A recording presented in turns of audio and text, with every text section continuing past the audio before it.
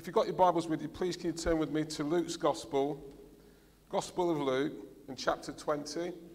For those of you who are using the church's Bibles, they're the Bibles that are in front of you, behind you, underneath you. You should find it on page 1055.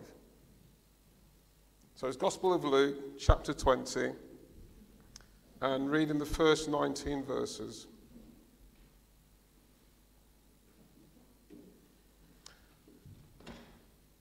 Luke 20, verse 1. One day, as he was teaching the people in the temple courts and preaching the gospel, the chief priests and the teachers of the law, together with the elders, came up to him. "Tell us, by what authority you are doing these things," they said. "Who gave you this authority?" He replied, "I will also ask you a question. Tell me, John's baptism, was it from heaven or from men?" They discussed it among themselves and said, "If we say from heaven, he will ask, 'Why didn't you believe him?' But if we say from men, all the people will stone us, because they are persuaded that John was a prophet." So they answered him, "We don't know where it was from." Jesus said, "Neither will I tell you by what authority I am doing these things." He went on to tell the people this parable. A man planted a vineyard, rented it to some farmers, and went away for a long time.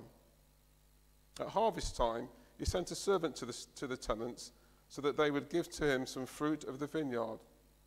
But the tenants beat him and sent him away empty-handed. He sent another servant, but that one also they beat and treated shamefully and sent away empty-handed. He sent still a third, and they wounded him and threw him out. The owner of the vineyard said, "What shall I do? I will send my son, whom I love. Perhaps they will respect him." But when the tenants saw him, they talked the matter over. "This is the heir," they said. "Let's kill him, and the inheritance will be ours." So they threw him out of the vineyard and killed him. What then will the owner of the vineyard do to them? He will come and kill those tenants and give the vineyard to others. When the people heard this, they said, "May this never be." Jesus looked directly at them and asked, "Then what is the meaning of that which is written, 'The stone the builders rejected has become the capstone'? Everyone who falls on that stone will be broken to pieces, but the one on whom it falls will be crushed." The teachers of the law and the chief priests looked for a way to arrest him immediately, because they knew he had spoken this parable against them. But they were afraid of the people. Amen. Now, just before we turn to the passage that Mick's just read to us, can I ask you to turn to Isaiah chapter 5, please? Isaiah chapter 5. And I'd invite you to look for the link between this passage and the one just read to us. It's a song of the vineyard, it's called. Isaiah chapter 5. I'm just going to read the first 7 verses. Isaiah chapter 5, verse 1. "I will sing for the one I love a song about his vineyard. My loved one had a vineyard on a fertile hillside. He dug it up, cleared it of stones, and planted it with the choicest vines. He built a watchtower in it and cut a winepress as well. Then he looked for a crop of good grapes, but it yielded only bad fruit. Now you dwellers in Jerusalem and men of Judah, judge between me and my vineyard. What more could have been done for my vineyard than I've done for it? When I looked for good grapes, why did it yield only bad? Now I will tell you what I'm going to do to my vineyard. I'll take away its hedge, it will be destroyed. I'll break down its wall, it'll be trampled. I'll make it a wasteland, neither pruned nor cultivated. Briars and thorns will grow there. I'll command the clouds not to rain on it. The vineyard of the Lord Almighty is the house of Israel, and the men of Judah are the garden of his delight. And he looked for justice but saw bloodshed. For righteousness, but heard cries of distress. Let's just pray. Heavenly Father, we thank you for your word. Thank you for its relevance to us today. Thank you that it's your inspired gift to us. We actually hear what you are saying, what you are speaking, and want to say to us. And so that is our prayer again this morning, that you would speak to us and open our eyes to see who Jesus is. Maybe in a new and a deeper way than we've ever done before. That he, Jesus, might be glorified by this time spent in his word. We ask it in Jesus' name. Amen. So if you'd like to turn back now to Luke chapter 20.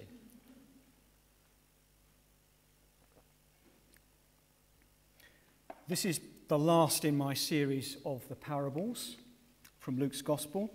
We've been working our way through the story parables of Luke. In other words, those which have a definite plot line. So we're into the last days of Jesus' ministry. He's arrived in Jerusalem. The cross is very, very close. For the moment, he still enjoys the favour of the people, but the hatred of the spiritual leadership has come to its boiling point. The parable is called the parable of the tenants. It's about a vineyard rented out to some tenants who turn out to be scoundrels.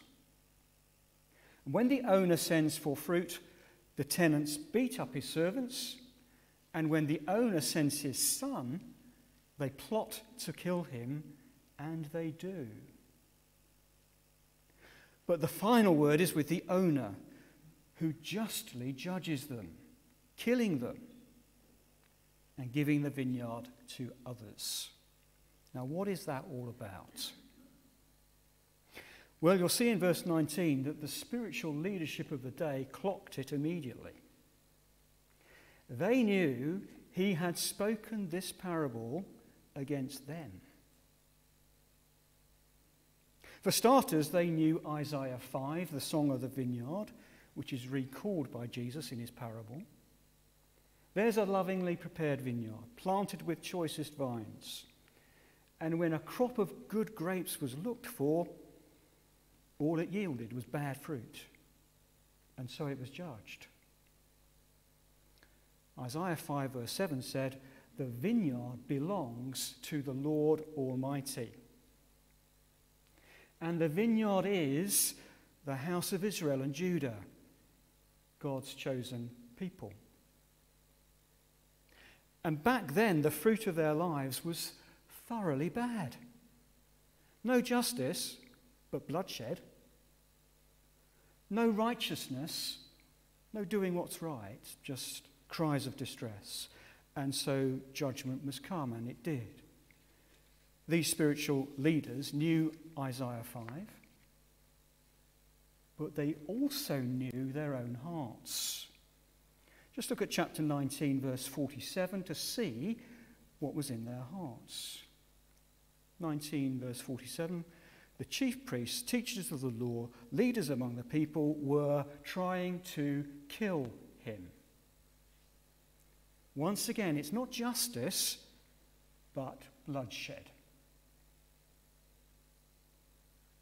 It wasn't difficult for them to see that they were the tenants of the parable, that Jesus was the son sent by his father, the owner, to bring him back fruit. He's looking for good fruit in his people and in them as the spiritual leaders, who in particular have spiritual responsibility for those people. But he doesn't find it, this fruit. They were the ones who would kill Jesus the Son. Now, these leaders have a real problem with the authority of Jesus Christ. They dispute it and they challenge it. Look at verse 2 of chapter 20. Tell us, by what authority are you doing these things? Who gave you this authority? Who do you think you are? Now, Jesus doesn't answer their question directly, but he does by telling the parable. And in the parable, we'll see that Jesus claims absolute authority as God's Son. He's been sent to them with all the authority of the Father, who's called the Lord Almighty in Isaiah 5. And he's sent to bring back fruit for his Father. What will these spiritual leaders do with this claim of Jesus that he has absolute authority as God's Son? And in the parable too, we must hear his claim, the claim of Jesus, to absolute authority over our lives as God's Son. And what will we do? Will we respect him or will we reject him? So first of all, Jesus claims absolute authority as God's Son. So where do we see that in the parable? Well, verse 13, where Jesus deliberately uses this phrase, "My Son, whom I love." Now, those were the very words that were heard as a voice from heaven on the occasion of Jesus' baptism. And all those who were present at Jesus' baptism heard the voice of God the Father concerning Jesus say these words, "You are my Son." And I've always found that strange. So to understand what my Son is all about, that it is a declaration of Jesus' absolute authority, we need to understand how the Old Testament uses the phrase God's Son, the Son of God. And it uses it as a title. Jesus as God's Son not only speaks of a relationship with his Father, but it's a title that endues him with all authority. The authority of God, no less. Now, there is a similarity in thinking of our Queen and Charles. The Queen's son is Charles in a mother-son relationship. But Charles is more than that. As Queen's son, he is Prince Charles, Prince of Wales, that's his title, and he will be king over us with all that authority. The Old Testament speaks of the king over God's people, people like Saul, David, Solomon, as God's son. Interesting. It was his title. He ruled over God's people on God's behalf. But kingship back then had a second meaning too, and we met it when the people first asked for a king. Remember that? They said to Samuel, "We want a king to lead us and to go out before us and fight our battles." So Israel's king was also to be the one to save them from their enemies. So within the Old Testament Son of God title, the king was both the one to reign over them and the one to save them. I'd like you to turn to Psalm 2. Psalm 2 looks forward to a king who's called God's Son. He's going to rule over the nations. He owns the whole earth. But he does have enemies whom he'll judge decisively, but also he saves from his wrath any who will take refuge in him. So Psalm 2, verses 1 and 2, meet the plotters, those who conspire, the enemies, who gather against the Lord and his anointed one, that's his king. And what folly it is in verse 6. The Lord says to them, "I've installed my king." And the king, by the words of verse 7, is the Son. I've installed my king by the words of verse 7, you are my son. Now just look at the authority of God's Son there, verses 8 and 9. Everything is his. And it is for him to judge all. So in verse 12, kiss the Son, embrace God's almighty King, or face his wrath. Take refuge in him, let him save you. Respect him, don't reject him. So back to Luke 20. I will send my son, says the owner of the vineyard, whom I love. I will send my king with all authority to rule over you and to save you. And this king is declared to be Jesus by that voice from heaven at his baptism. Jesus is the fulfillment of the Psalm 2 son or king. And just look at his authority. The authority of Jesus, ruler of the nations, the whole earth, judge of his enemies, saviour of his people who take refuge in him. That is the claim that Jesus is making in the parable. It's massive. You ask me, by what authority do I do these things? That authority of God's Son, God's King. That is the claim he put before these leaders, and the parable puts that claim before you and me too today. As God's King, Jesus claims he has absolute authority to be ruler of our lives, that we should call him Lord and live under his lordship. And as God's King, he claims his absolute authority to save us from the judgment that we would have to take refuge in him to avoid. And we can call him Saviour. He has got the authority to say to you, to me, you are saved. He's got that authority to do it. That's wonderful. So via this parable, the leaders have their question answered, well and truly answered. Who gave you this authority? But they're given more than they're bargained for. Because the answer to the question has implications.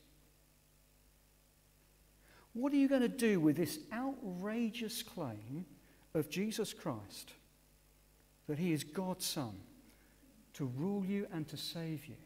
He's the authority to do both of those things. Perhaps, says the parable, they will respect him.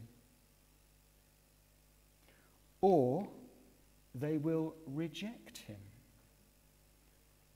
in the most awful of ways by throwing him out and killing him. And what will we do?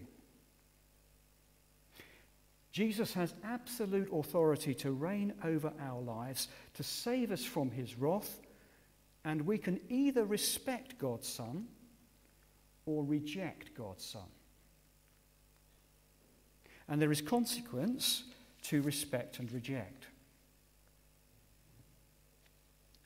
Respect of God's Son will bring fruit.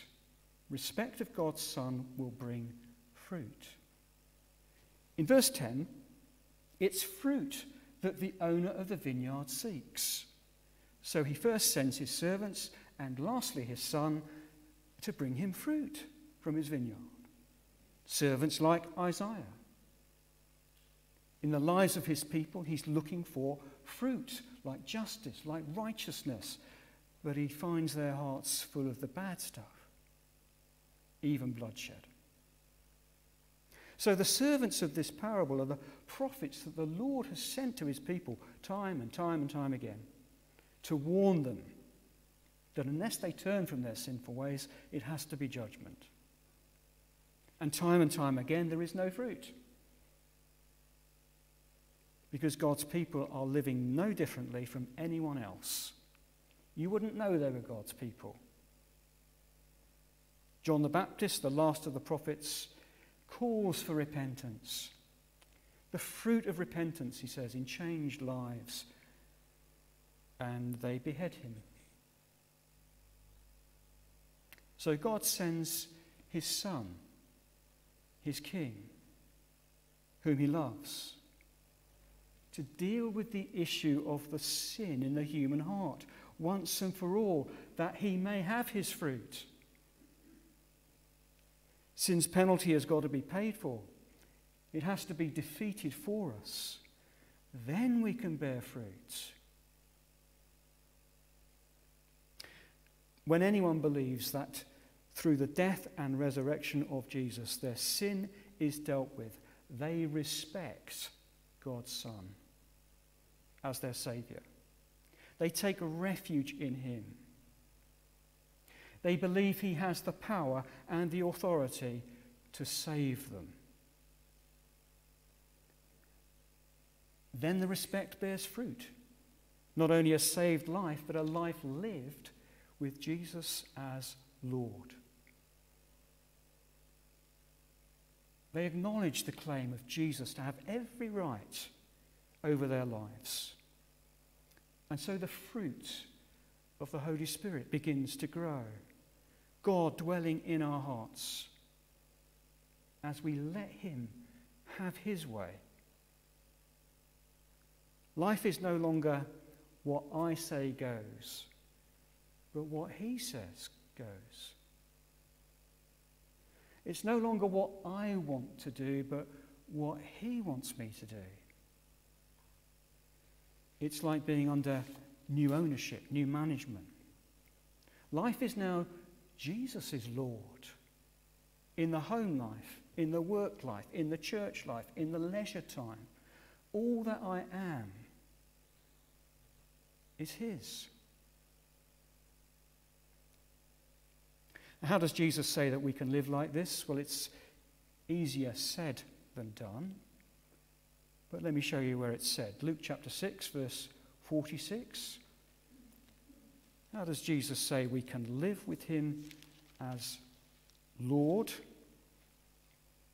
Luke 6:46. Why do you call me Lord, Lord, and do not do what I say? Jesus says he is truly Lord of the Christian who, in verse 47 of that chapter, hears my words and puts them into practice. James chapter 1, 21-22 puts it like this: humbly accept the word planted in you. Don't merely listen to the word, but do what it says. So respect for God's Son as Lord is a lifetime of listening and doing the words of Jesus. And that obedience brings great fruit. It yields the fruit that God's looking for in his people.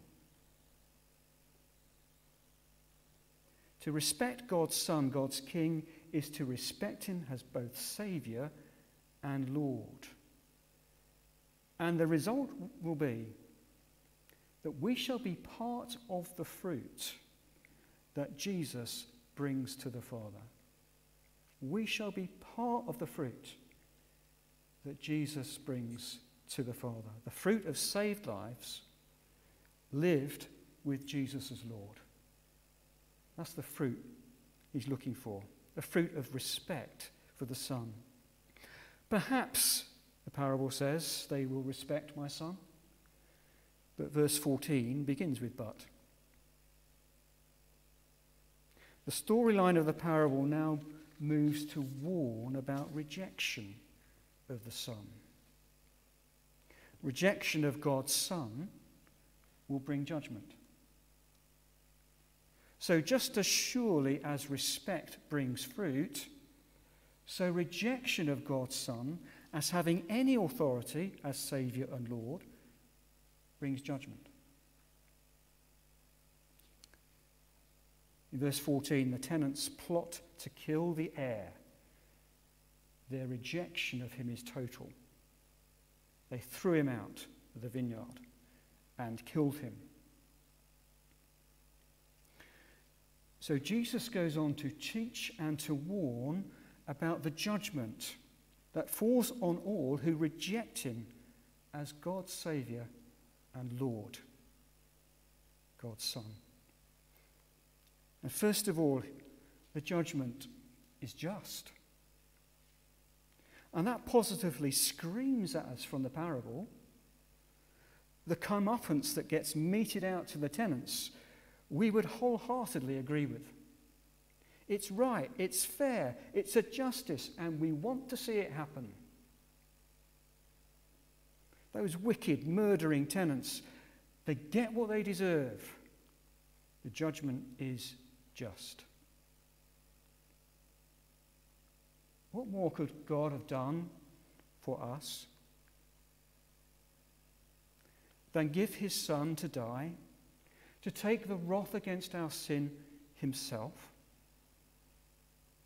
And if we will then reject the one who's been sent to save us from sin, then our sin remains and it condemns us. But our rejection is our fault. God couldn't have done any more than give his Son to intercept. The judgment is just. But then Jesus warns that the judgment is certain in verse 16. He will come and kill those tenants, give the vineyard to others. And you'll notice the word will twice in verse 18 as well. Will be broken, will be crushed. And Jesus here puts pay to a very common thinking of these days that reasons like this. A God of love will never judge. He could never do such a thing. We'll all be okay in the end. May this never be. They're right when they call God a God of love, but he is also God of justice. And as we've just seen, that's a justice that we wanted. It is because he is just that he will judge. So the judgment is just. The judgment is certain. And then thirdly, the judgment is final and frightful. We can't get away from this in the parable. Jesus follows up the parable with verses 17 and 18. The imagery turns to a stone and rejection of a stone. The imagery is Old Testament prophecy literally about to be fulfilled.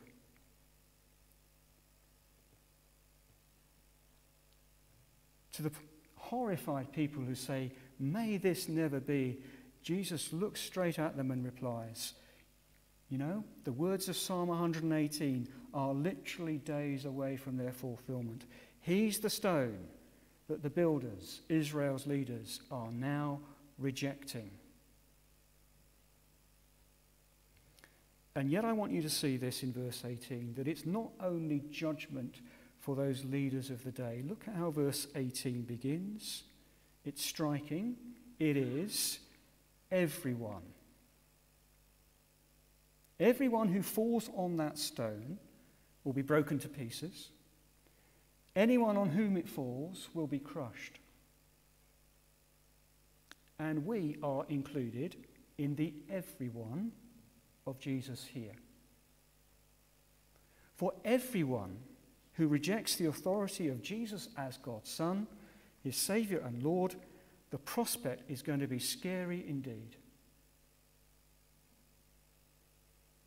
That word capstone in verse 17 can also be translated cornerstone, and it seems that verse 18 covers both options. As for the cornerstone, that's a foundation stone that can be tripped up on. You can fall on that stone. And so it is that if we trip up on the question of the authority of Jesus as God's Son by rejecting him, as Saviour and Lord, it's broken to pieces for us. As for the capstone, that's the top coping stone of usually a high building. To reject Jesus as God's Saviour and Lord will be to be crushed under a falling capstone, because we've stood in the wrong place at the wrong time.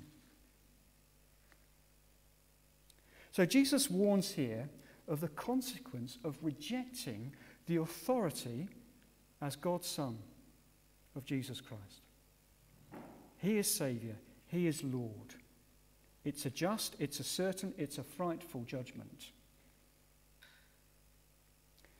And so in this final parable, it's a kind of last chance saloon for his hearers. He puts before them his claim of absolute authority as God's Son, God's King, to save them and be Lord of their lives. The question is, will they? And will we respect God's Son or reject God's Son?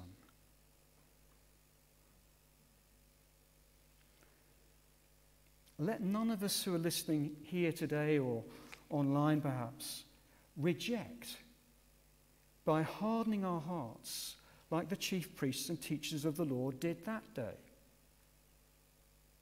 Let none of us say, Jesus, you have no authority in my life. I'll do it my way. Effectively, that is to say, as the tenants did, let's kill him. But rather, the words of Psalm 2, let us kiss the Son. Let us embrace him as our Saviour and Lord and take refuge in him from that coming judgment. That's respect. The respect of a saved life with Jesus as Lord brings fruit, but to reject brings judgment. Is that a bit harsh of Jesus to finish his parables like that? Or is it the extraordinary love of Jesus, warning us right up to his very last days, not wanting anyone to perish, but all to come to repentance? It's that extraordinary love that took him to the cross, to bear the wrath of God against your sin and mine, that we might never bear that wrath ourselves. So Jesus Christ has absolute authority as God's Son, God's King, to save us and to rule over us. The question of the parable is, will we respect him, God's Son, or will we reject God's Son?